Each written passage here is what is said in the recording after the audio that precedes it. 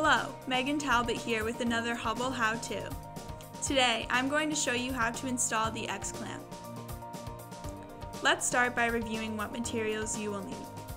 You will need an XClamp receptacle, a wall plate, a screwdriver, a splice crimp connector, pliers, and a crimper. Make sure you are starting with your wires organized. Take your two solid ground wires and twist them together.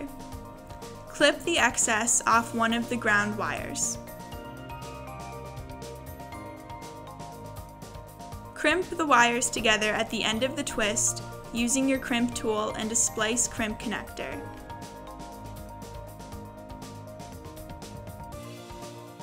Take the remaining wires and strip them 5/8. Take the solid ground wire, loop it, connect it, and then terminate it. This is where you really start to save time, because when terminating the neutral and phase wires, you will not need side wiring. Next, take your white neutral wires and position it under these convenient plates under the XClamp on the zinc plated terminals. These plates have eliminated the need to loop the wire. Once connected, screw down to terminate the wires. Now, take your black wire and follow the same steps but on the brass side. Once positioned and connected, screw down clockwise to terminate the wires.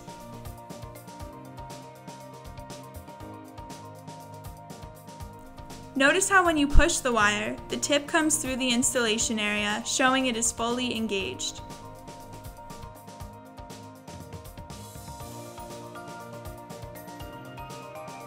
Now we would like to show how to split wire this receptacle.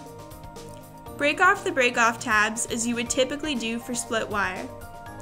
We have already terminated the bottom half of the receptacle with the power in and downstream feed through.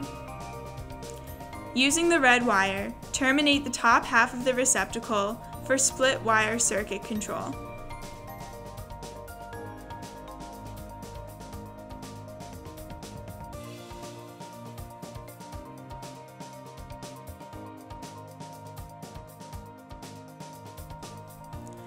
Fold the wires, push them into the box, and mount the receptacle. Finish the outlet by fastening a wall plate.